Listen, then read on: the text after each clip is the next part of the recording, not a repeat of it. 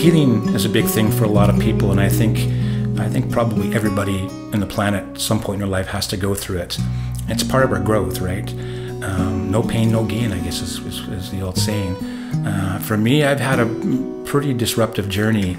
Not as bad as some, but again, it's our perspective on things, and for me, it's relative. I had a very painful upbringing. I didn't get a lot of stimulation. I was always behind. You know, things that I had to deal with in school. You know, I got sick once, which kept me out of school for 6 months. And then I was in an accident when I got later in life, which kept me out of school. So I was always behind, always felt socially inept, and was always picked on, and always felt like I didn't belong. And one fine summer day when I got sick from drinking some tainted water and had to stay home, my mother got me a guitar. And that began my whole journey into healing that I didn't science out. I didn't approach the instrument with thinking I would be healed, but just sitting there and feeling like I'm part of something was a healing process for me. Yeah, so my name is Don Alder. I'm from Vancouver, BC, Canada. And I'm here today to kind of share some of my thoughts that maybe resonate with you. We all have our own personal journeys. But when to start off, when I start thinking about things like being lonely or loneliness, well, they have quite a bit different meaning to me. For me, being alone is actually not such a big problem because that's how I kind of grew up. I was by myself. My father died when I was quite young, at about age 4. And my mother only had grade 6 education, and she had to try to take care of me in Montreal. So like normal children, I didn't get a lot of stimulation, and that's nothing against my parents. We just were very poor at the time. But that isolates you a bit. And I know that when I got to school, that I was a bit socially inept because I didn't have the usual, tools, communication tools like other kids did. Being alone for me over my years and period of development as a guitar player, I'm actually happy to be alone. My best moments are when I'm with my guitar, trying to create something in the universe. As for being lonely, I do feel that too. I mean, it's, being around people is very important. It helps with your social development, and it really helps you feel connected to the world. And while I've had some of the problems feeling connected to the world because of my earlier incidents, I do understand that it's very important to be social. Humans are social creatures. And so I do love going out to settings where there's lots of people. I don't always interact, but I love observing, watching. And when you share thoughts with friends or not friends, you learn a lot of different things. Since I've been touring as an artist, I get to meet a lot of fascinating people. And what I find staggering to me is that people come to my shows and they feel touched and they feel I have something special to offer. And when I get to talk and learn about them, we're talking to engineers that are developing carbon fiber wings for aircraft and skills that I could never even dream about having, but they're willing to interact with me. So I get to learn a lot. So yeah, loneliness and being lonely, two different things, but I love both, and both need to be explored by every individual. We all have our own paths to cross, and we each deal with it differently.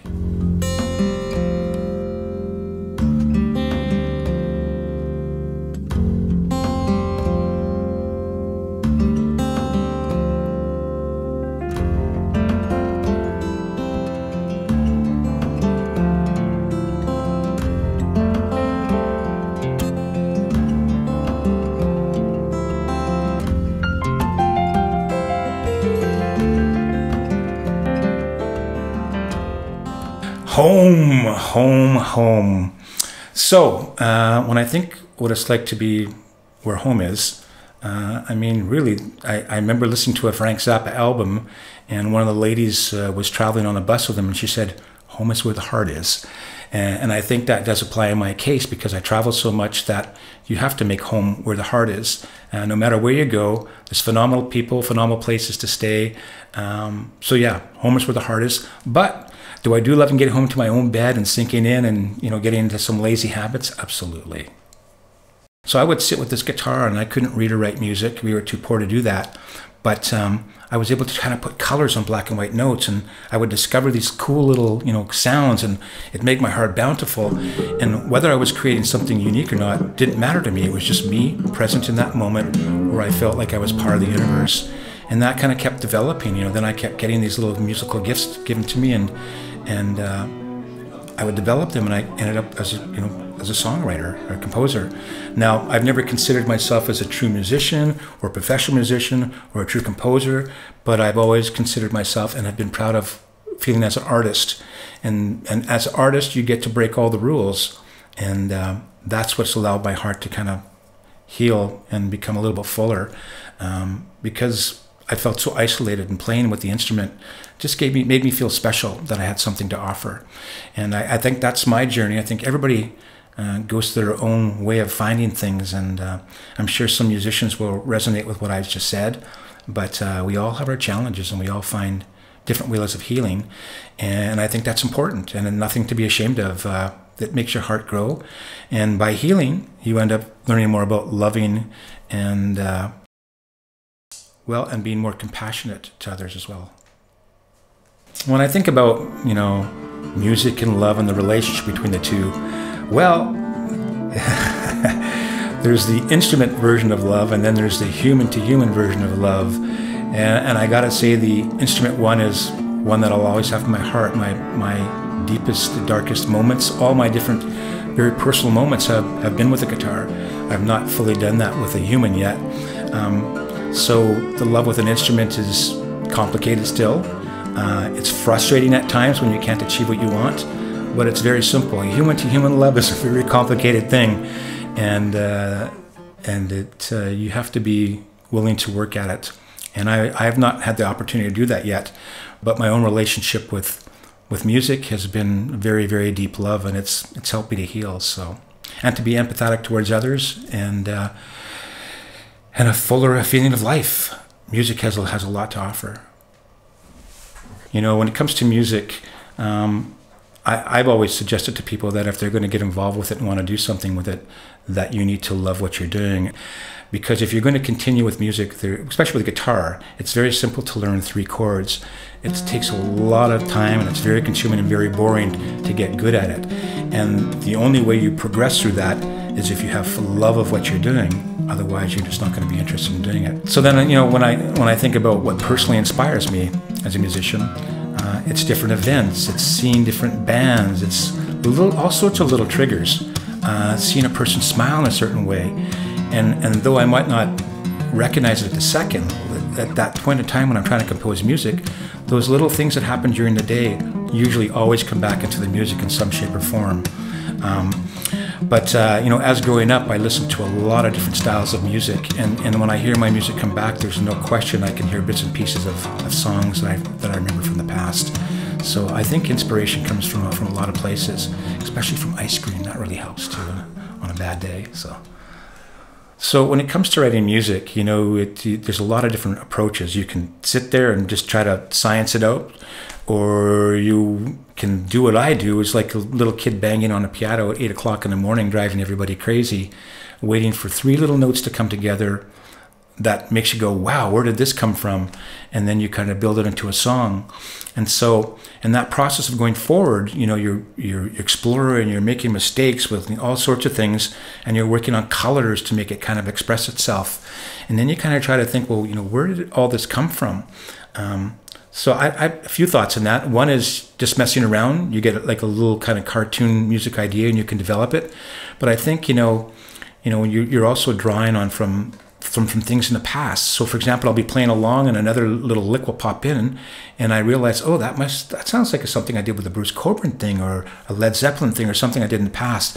So I think a lot of your past influences and experiences start to come into play when you're writing something, and you're doing it freely from the heart. If you're doing it on paper, it's a whole different process. So you can sit down there and write a whole song on paper and play it note to note, and to me that's playing a song. But when you're creating from just pure desire and inspiration from your being present in the moment, I think that's when you start coming up with some very cool things. But that's just my personal journey and my thought on it. I'm sure there's a lot of different ways to do it. So.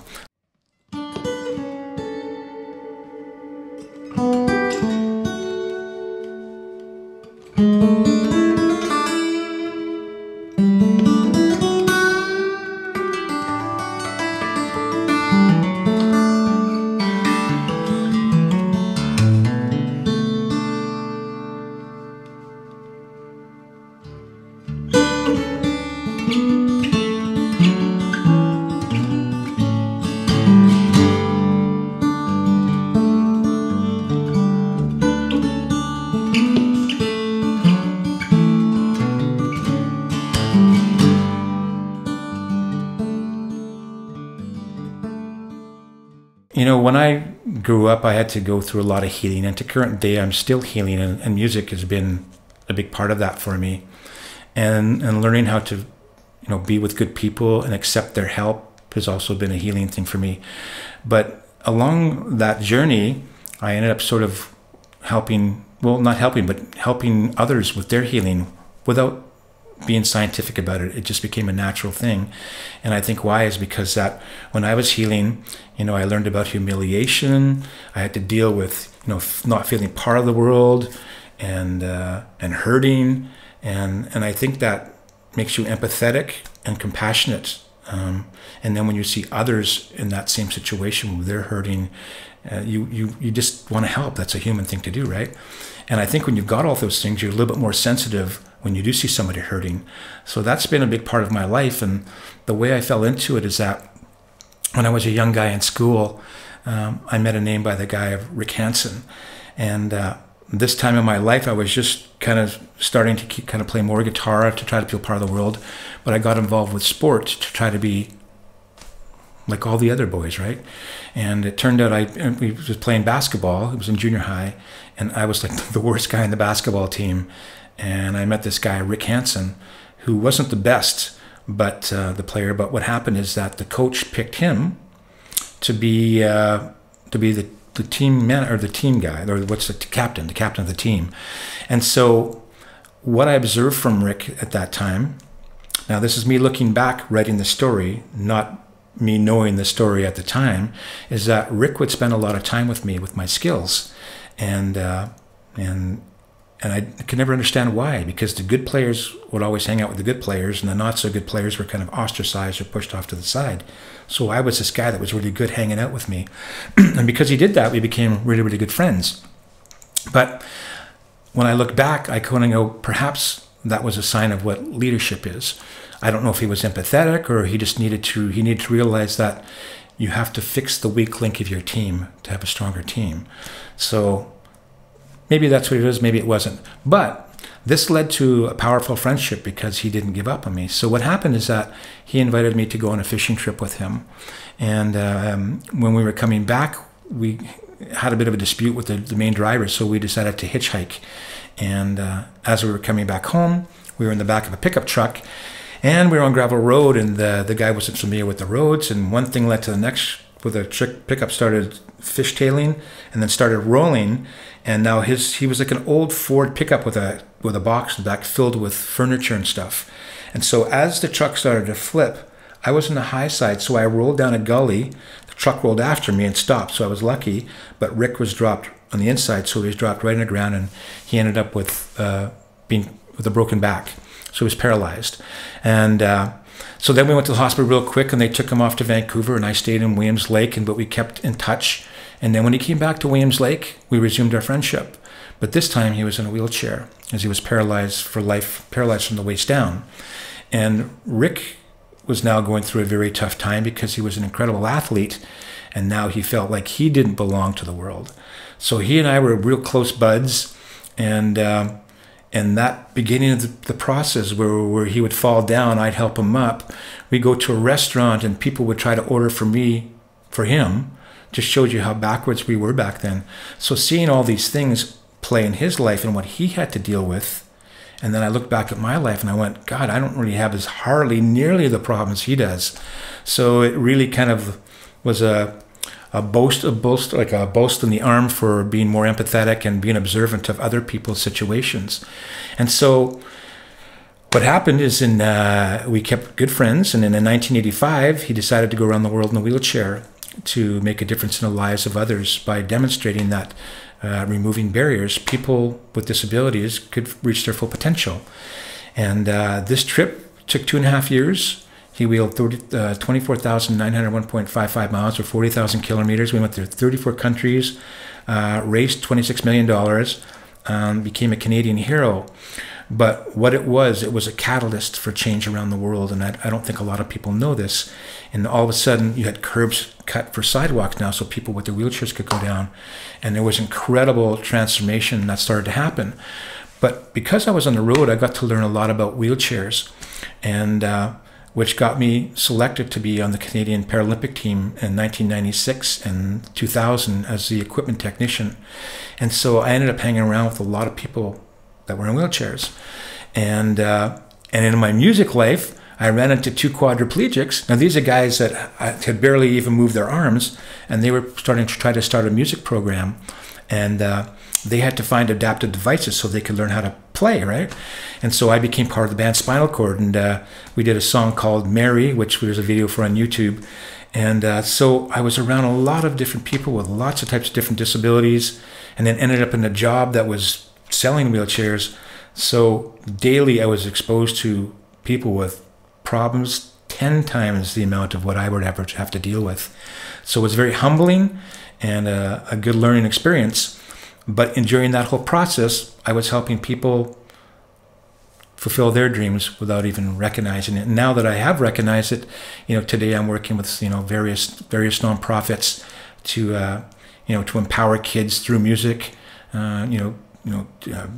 Kids that are challenged or don't have access to instruments and stuff like that. We have a program in Vancouver called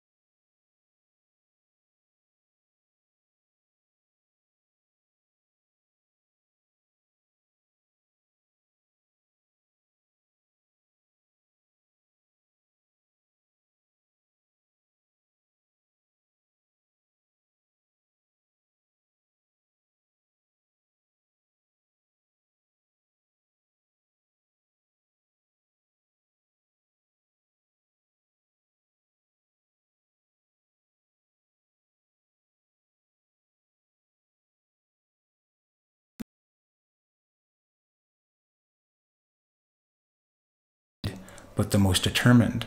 So then I go, can I apply that to my life? And why I'm bringing this up is because everybody's got their own journey. So this might apply to you, might not. But when I look about, am I determined? Well, I don't think so. I'm probably more lazy than determined. But again, it was the love of creating that made me do that. It wasn't determination. It was just love of creating. And I ended up with a product of that. Was I the most talented? Obviously not. I'm not talented at all. I just love playing. And then I look at, some of the competitions I did where I won. And should I have won? Well, these top 3 competitions were the 3 main ones on the planet, and they're subjective. So the good news is that while there was no finish line to cross, you had to win the opinions of all these different judges to be winning, right? And so could you science that out? I kind of go, well, if I used one of Rick's models that he told me about when he was playing sport, was a thing called circles of excellence. And so applied to my genre, what would be the circles of excellence? Well, one circle would be being mentally prepared, the other would be being physically prepared, and the third would be in having your equipment 100% prepared. And you have to apply 100% discipline in all those 3 areas to work at being successful or winning, right? I wish I could have scienced this out by that time, but once again, it was all done from heart. So the end of the day, how this works, how this could look is that sometimes it can appear that when you've won, when you've actually lost. Or there's times when it can appear that you've lost when you've actually won. So for me, it's always been the journey of this, and it takes longer. So all the competitions I won, I walked on the stage, only had this, and pushed it out and won. And it took me a long time to evaluate, like, wow, I'm with all these other guys and they're better players. And I know they're better players because I sit and I talk with them before the competition. They can better techniques, they're smarter, they know notes, they know their stuff, but I beat them. And it took me a long time to realize why the judges might have picked me. And it got quite simple, actually, and it allowed me to feel better about winning these competitions. And again, I don't think I'm the best at anything. I just love what I'm doing. And if this can resonate with somebody or just make somebody feel better about the situation they're in, I hope it reaches you. But it got down to me that where I could justify these wins by going, well, when I think of Willie Nelson, is he the best singer on the planet? And I go, nope. But people love him and his character. It just gets down simply to that. Whatever I put out, the judges liked, and they liked it better than the virtuosic other players. So, again, there's so many paths in this life and so many variations. And I think for me, it's just trying to find some way of, not believing in yourself, because I've had a hard time believing in myself. It's just loving something and just kind of keep doing it. And it might lead to nowhere, but it's definitely going to work with your heart in some sort of way. And that's, you have to love you for you, right? And I think that's part of the process of getting there, is just finding something that does that. So.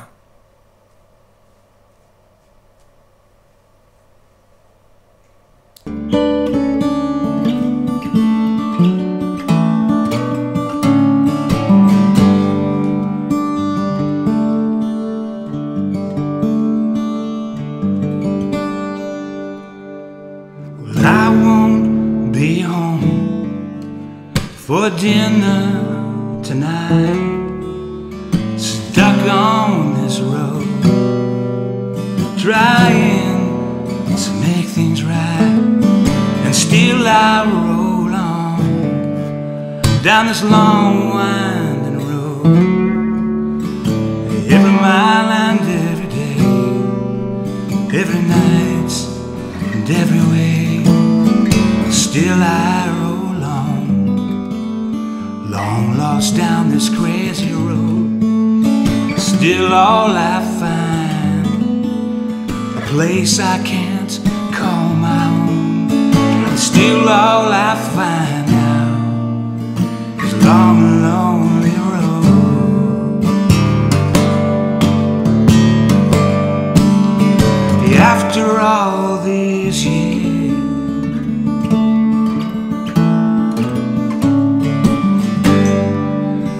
after all these years.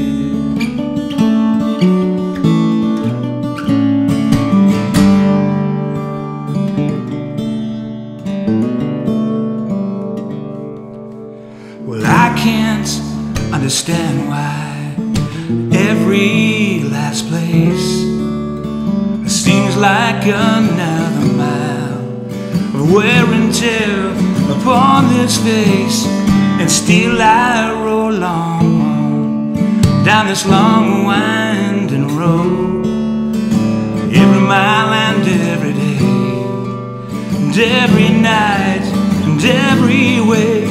Still I roll on now, long lost down this crazy road. Every mile I find a place I can't call my own, and still all I find now is a long, lonely road. After all these years,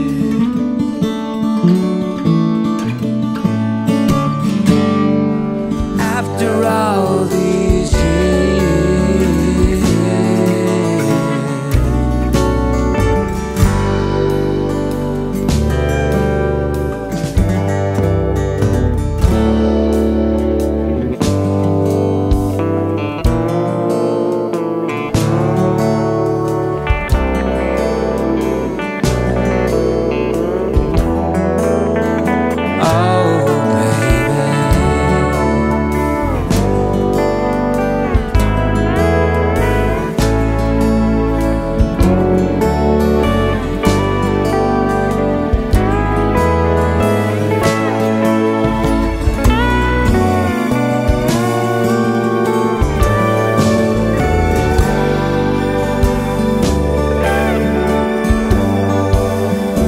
after all these years.